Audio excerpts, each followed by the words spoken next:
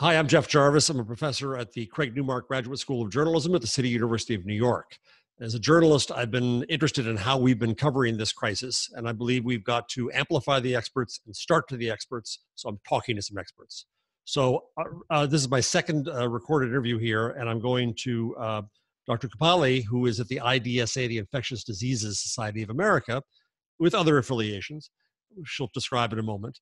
And yesterday I talked with Greg Consalves from Yale, who's an epidemiologist. So Doctor, can we start by just saying, what is your expertise and why and when should journalists come to you and colleagues in your end of the field? Sure, I think that's a really wonderful question. So I'm an infectious disease physician, so I'm a clinical researcher. So I have experience in global health. I've spent a fair amount of time on the ground, both in Asia and in Africa.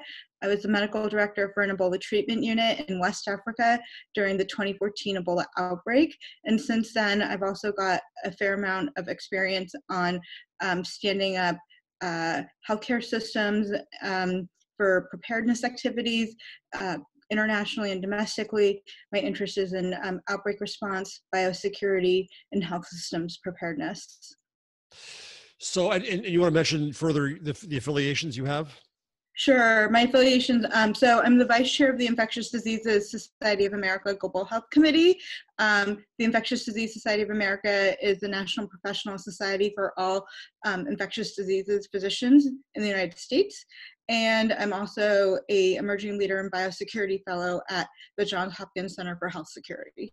Thank you.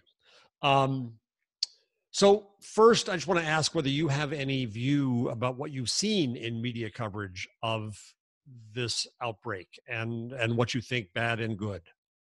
Sure. I think that, one of the things that's been quite astounding to me is the amount of media coverage. Obviously, we've never lived in a time like this before, that meaning a pandemic. So it's only expected now that we're going to have this kind of media coverage. Additionally, we have the rise of social media, which is different and new.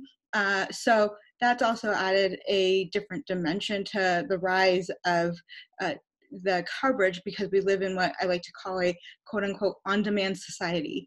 So we have information being released almost in real time. And while that can be good, it is almost like what we like to call a hose of information being released, and trying to keep up with it can be challenging at times. So I started a Twitter list of 500 epidemiologists, virologists, infectious diseases experts, physicians on the front line, NGOs, and so on. And you're one of the stars in that list, and I've learned a lot from you there. That's why I asked you for this, to take your time off your very busy schedule to talk to me. Talk a minute about how journalists should be judging what there's the science they're seeing pass by in real time in Twitter. I'm fascinated by Twitter. I'm loving it because the hope I find is in science in all of this, and in seeing you experts and doctors comparing notes, asking questions, giving answers, asking more questions, trying to get to shared understanding. That gives me tremendous hope. But of course, I'm an amateur and in many ways an idiot, and I don't know what I'm seeing. And journalists are, there are very few science and medicine reporters left. We train them at our school, but there aren't many left, especially at local newspapers. So how should we judge what we see passing by in medical Twitter, in expert Twitter, not in idiot Twitter, but in expert Twitter? And before starting to do with the story, how should we approach that, and how should we come to the experts? Sure. I think that's a really good question, and I definitely do think it's a challenge. I think, one of the things that you can always do is when you see somebody who is considered a quote unquote expert, I always think it's a good idea to look up their credentials. And especially in this particular case, you want somebody who's going to have infectious diseases experience. May they be an epidemiologist or a clinician. You're going to want somebody who's got virology experience. I think those types of things are very important. I think it's also really important to keep in mind that not all physicians are the same, right? And so infectious diseases is a very specialized field. And so you wouldn't want somebody who's a surgeon necessarily talking about infectious diseases, just like you wouldn't want me as an infectious disease doctor talking about surgery. It's not what I do. So you want to make sure that the people that you're going to have the appropriate background and the appropriate history. And I think that's the other important thing, is you want to make sure that they're people who've been doing this. They're not quote unquote new to the game. Whenever you have something such as this that is, for lack of a better word, high profile, you're going to have people that are opportunistic, both on both sides, both on the media side, but also in our profession. And I think it's incumbent on people on both sides to make sure that they're speaking and getting accurate truth out there. So it's important for the journalists to do their job, but I would like to think and hope that people in my profession are going to represent themselves accurately, but you can't always count on that. So everybody has to do their vetting on both sides. And triangulate and try to find more than one expert, I think, and more than one source Yes, as absolutely. well. I'll confess that I made a mistake probably about 2 weeks ago when that first hydrochloroquine of like N equals 16 or whatever it was came out. Mm-hmm. It was interesting. I saw it as what it was. I just retweeted it. And Mm-hmm. little can one know now how that can end up in the mind and mouth of the President of the United States Mm-hmm. without context. Yeah. Go ahead. No, I was going to say, I think that's an absolutely fair point, right? And that just hasn't happened in the media world. That's happened in the lay public as well. And so then it becomes very difficult for those of us who are in medicine, especially those of us who are actually the specialists in this area, so infectious diseases, trying to walk it back. So now I spend a lot of time answering questions about that very small study that has numerous problems with it. So it was small, it was not matched appropriately, it was not powered for efficacy, things that, for those of us who are in the scientific field, we think about and we understand. However, people who are not in the scientific field, they just hear the headline, which is, this drug looks good, we should give it to everybody. And so then what happens are people trying to get the drug, they're taking it, side effects happen. We've had people unfortunately die because they've taken it.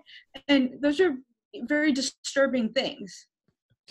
So when you professionally see something like that pass by, and I presume even a tiny and flawed and bad study, you put that in your database of your head and say, well, yeah, that might be interesting, might be worth something to pursue.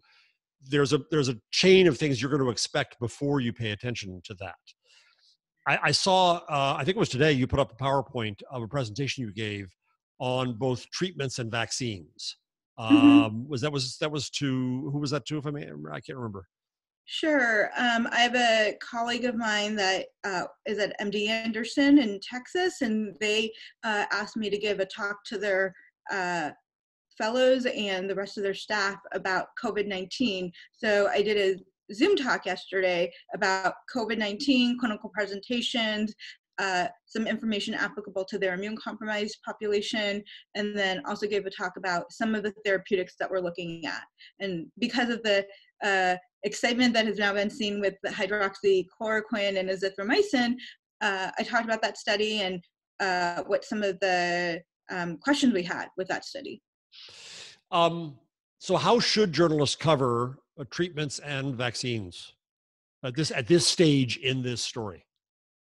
Yeah, I think one of the ways to cover it is, I think one of the things you mentioned, right? So I would definitely let the science lead. I would make sure to talk to a number of experts and get various viewpoints. And I think as time goes on, one of the things that is important is you will develop relationships with people in the scientific field and learn who the people are that you can talk to who understand what they're talking about. And I think that's very important.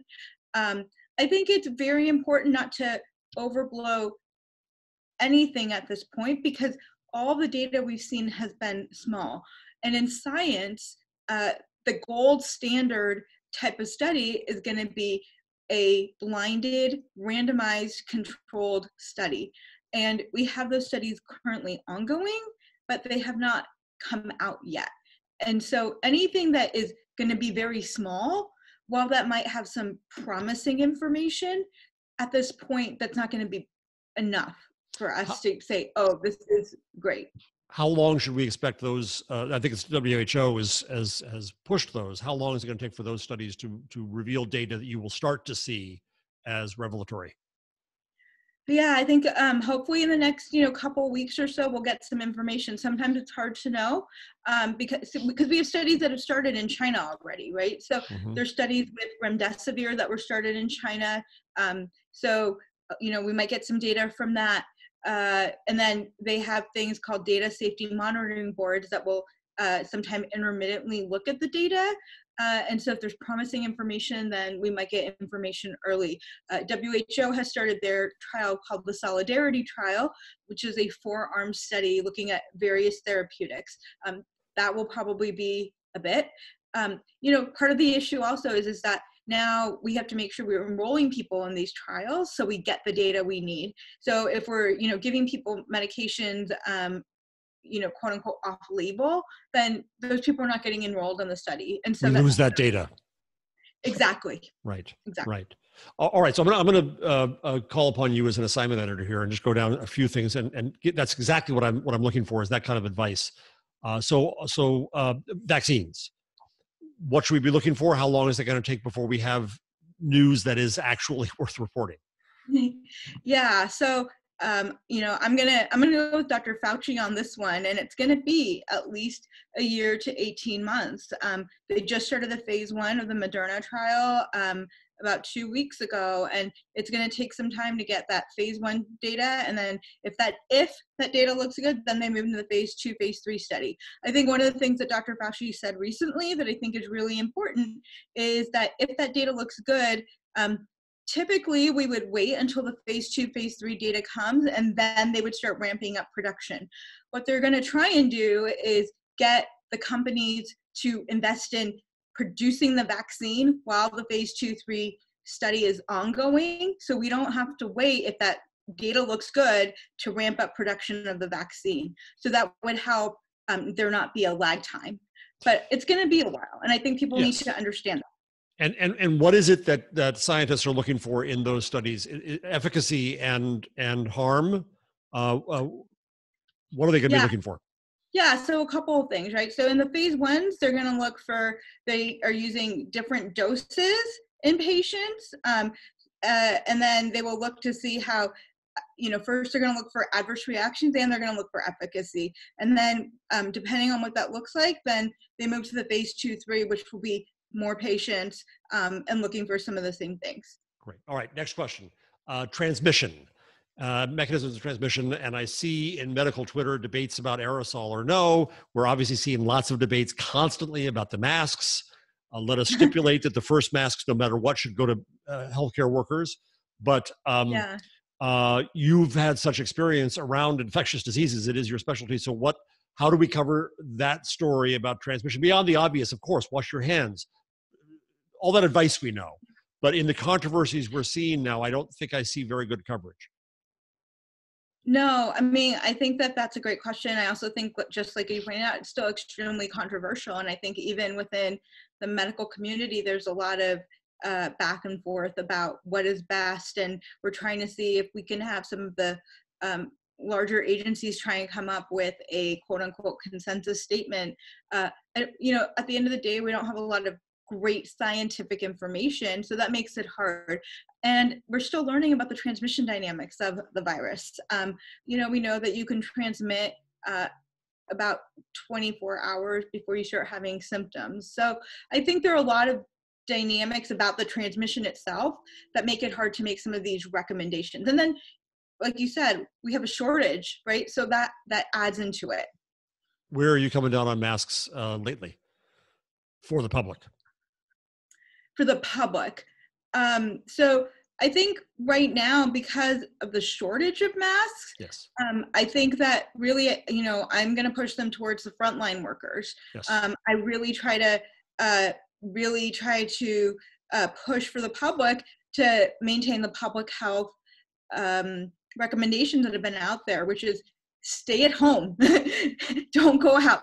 Stay at home. If you have to go home, go out, maintain your distance. Because we know that if you're in close contacts, that is how you're going to transmit the virus, right? So if you're remaining adherent to those measures, then I'm not going to have to worry as much. Yeah. So that's where I'm leaning right now. Next topic that I think we have trouble with, especially those of us who are math challenged, is modeling. And we saw Dr. Burks up yesterday trying to put up large charts and show that. We've seen the debates between the Imperial College and the Oxford models in the UK. Journalists, as I like to say, tend to think that the latest word is the last word, and they just want the one model to point to, and they don't understand, or it's difficult for us to understand how big the ranges can be and how big the differences and disagreements can be, and how much new data has an impact on how we judge those models. So what advice do you have for journalists trying to understand these epidemiological models and how they should cover that and the expectations that of the public? Yeah, so I think the whole thing about modeling too is it's very complicated. Even myself, that's not what I do, and I have challenges at times understanding the modeling. I think you have to understand it from the big picture that they're looking at worst case scenarios, best case scenarios, and then there's going to be somewhere in between. And I think that is probably the most important thing. That Imperial College of London study that came out a couple weeks ago predicting 2.2 million deaths in the United States, that was without any mitigation measures being implemented. And so then they implemented all these mitigation measures, but they're all theoretical models, right? So we're going to fall somewhere in between there. And I think that's really important for people to keep in mind.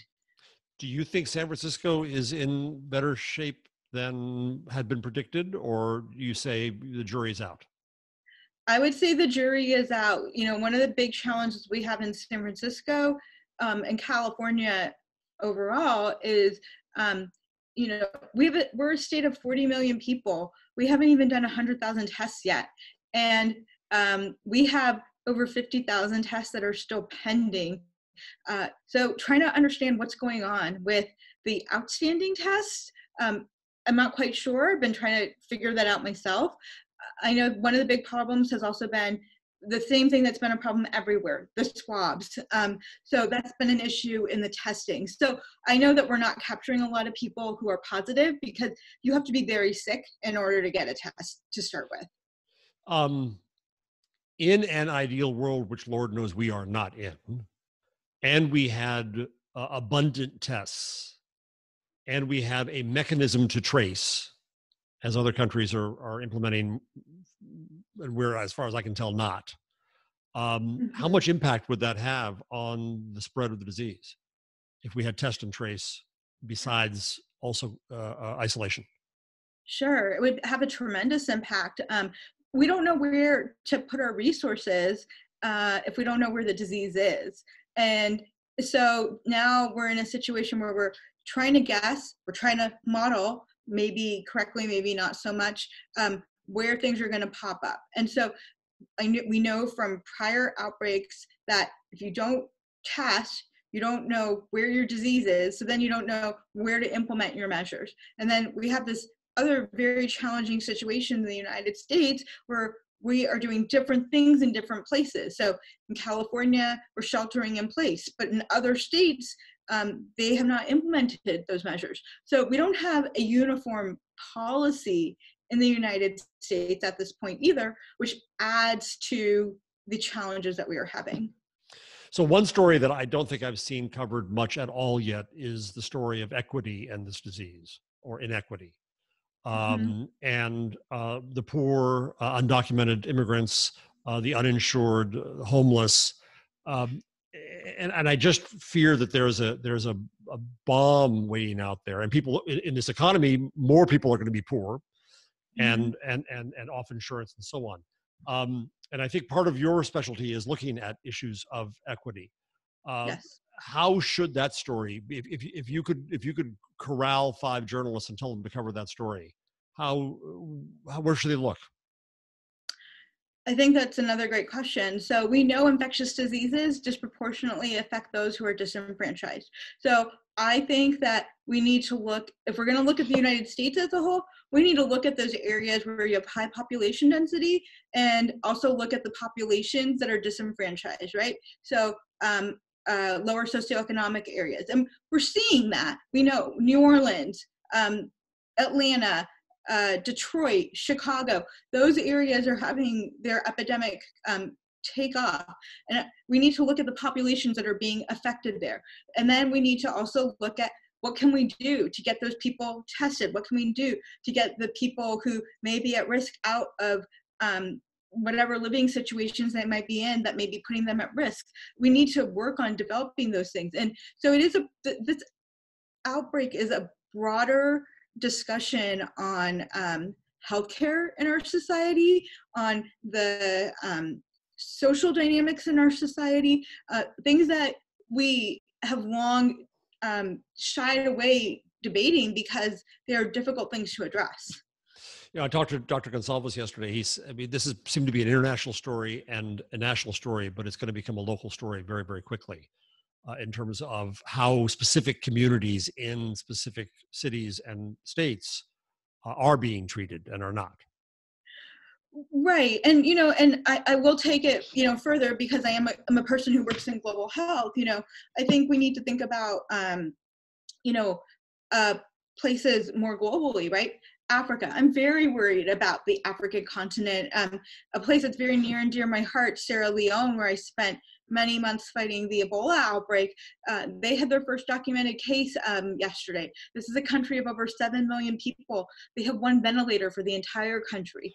I'm very worried about that.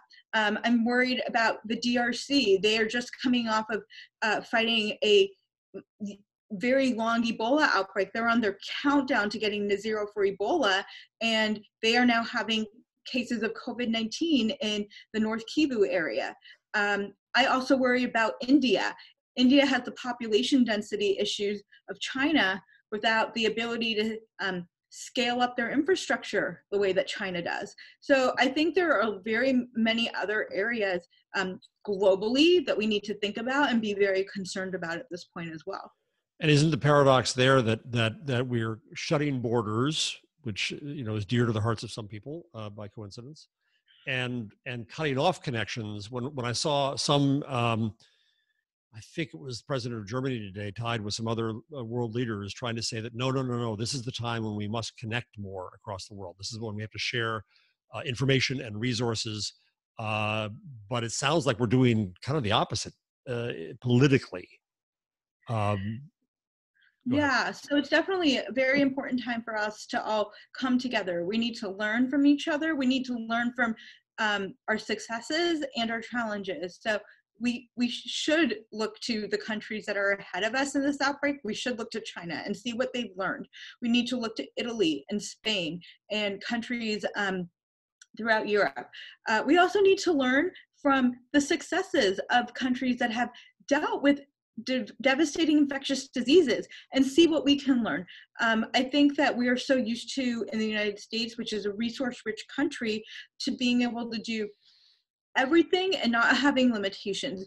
Being a person who's worked in resource-limited countries, I'm used to working with very limited things, may that be laboratory tests, may that be therapeutics, may that be PPE even. But I think we need to look to the people who have those experiences and learn from those experiences, because we don't have the luxury of having everything right now, and we need to figure out how we're going to adapt so we can move forward. Right. We're used to throwing money at it. And even those who did not have the money to throw at it were able to still be victorious in the end. I'm eager to hear, with your experience in HIV as well, right? And Ebola. Mm-hmm. That's a hard job. And you know, we're seeing doctors on the front line now. You've been on that front line. How, if I may ask you this personal, how is it emotionally to see something like this spread? Scientifically, I'm sure you never just pull yourself apart to see it this way, but it's fascinating. There's a lot of data. There's a lot of experience you have. You want people to be able to hear. but you've also been there and witnessed it. And I saw you on Twitter, I think today, talking with others about I don't know if you call it PTSD or not, but the memories that are ingrained now in you. How do you grapple with your job? Yeah, I mean, I think that's a really good question, and it's another one that we don't talk a lot about in our society. Um, so for me, when I came back from West Africa, it was a really hard time. I felt very empty. I had a very difficult time reacclimating to society. Nothing really felt like it had meaning, and I really felt like my mind was still over in Sierra Leone. It took a really long time for me to have some sense of normalcy again. My situation was compounded by the fact that I was quarantined for 21 days, and I also got admitted to a hospital to get ruled out for Ebola. So I had a fever after I came back, and so due to various things that were ongoing, they wanted me to be admitted and get ruled out. So all those things were very challenging, and I think that when I came back after being in the field where every day felt like a year, I had some time to let my brain and my body rest. And then my body was like, oh, wow, what did you just go through? And your mind has to process that. And not just me, everybody I know was deeply affected by that. And to this day, I'm still not the same, for better or for worse. It's affected me. And I worry about our frontline physicians now, all over the world. We're going to have frontline clinicians, nurses, physicians, other healthcare workers who lose their life to this virus because they get infected. And then we're going to have those that have problems with acute stress reaction, PTSD, whatever you want to call it. And they're going to have struggles. And I don't think that we're thinking about that enough yet and how to support those people. And also, we're talking about graduating medical students early and throwing them on the front lines. And I think we really need to think about that because these are people who don't have that experience, and putting them in harm's way to deal with these issues without the proper support could be devastating. The medical ethical issues that we're now seeing coming into the popular press that you deal with professionally frighten us civilians to death, because these are very, very hard decisions that are being made. And I think it's an excellent point that until you have the confidence, it could be scarring. And even if you do have the confidence and do have the experience, it still, as you say, rests with you forever. Let me ask you two more questions. First, both on media. First, is there any angle to this that we're not covering, that you wish got more coverage, that you wish got more attention on TV or in the newspapers, that is looming out there and it's there, but you're not seeing it? Yeah, so I think a couple things. I think one of the ones we touched on a bit, what can we learn from other countries who've dealt with devastating infectious diseases outbreaks? Mm-hmm. I think we have a lot to learn, and I think we need to learn from them so we can be more effective in what we're doing. I think the other thing that I wish that we covered more is really how reactive the United States has been in our approach. We went to being reactive about PPE and reactive about testing swabs and testing and reactive about ventilators. And we're not being proactive in thinking what's coming down the line. And I'm worried that the next issue is going to be, we don't have enough dialysis machines. People who get very sick with what we call sepsis, which is a whole multi-organ failure. In addition to needing ventilation, they may need support of their kidneys with dialysis. And that's not something that I've heard our administration discuss. And so I'm worried we're going to be in the same issue that we're now with ventilators. And I think we need to have these discussions about, okay, we're here, but let's look ahead to the other things we need to think about. And again, I think the third issue that we just touched upon is the support for our frontline physicians and also the people who've been in the hospital. It's very traumatizing, and we need to think about how we're going to support these people. So you mentioned before we got on the air that you've been doing suddenly media appearances, which I take as an excellent thing because you're an expert and the media are coming to you. How's that experience been? What's good and bad about finding yourself being interviewed here or anywhere? Yeah. Well, it's been definitely a new experience. I appreciate that people want to hear what I have to say. Um, it's a little bit humbling for me because, again, in my opinion, I'm just going about talking about the things that I've always talked about, thinking about the things I've always thought about, but now it's everybody's interested in it. So I am glad that people think that I'm an expert, and I still kind of get a little bit weirded out about that, but I'm happy to talk about it because I think it's important to get the correct information as much as we can out there. I think at times it can be a little bit overwhelming just because it's a lot, and I think at times also it can be a lot because there is other work to be done, and so both me and my colleagues, we all want to be helpful as much as we can, and work to get the correct information out there, and we worry sometimes that if we don't give it, then the media might go on to somebody else who is willing to talk but doesn't have the correct information. So it's trying to balance that. Well, and I thank you very, very much for taking precious time out to do this. So I lied. I have one last question. Sure. Whom else would you recommend that we follow, that I talk to, people and again, specialties? Sure.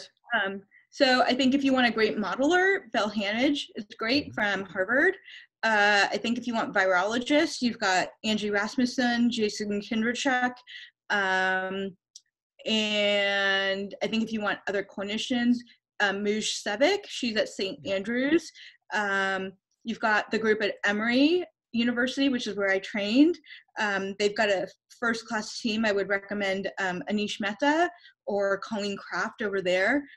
You've got the group at UNMC, which you've got James Lawler, David Brett Major, and John Lowe over there. And so they're part of the National Ebola Training and Education Center that was developed by ASPR 5 years ago during Ebola. And they really don't just work in Ebola, but it's really all special pathogens. And so it's a really good group of people and a consortium of people that have come together. So I think, like we talked about earlier, it's important to have people in various parts of infectious diseases. So you've got your virologists, you've got your modelers, you've got your epidemiologists, and your clinicians. And you get a fuller picture then. Yeah, because we all do different things. Yeah. Thank you so very much. Thank you for your work. Thank you for your expertise. And thank you for your time. You're welcome. Thanks for talking.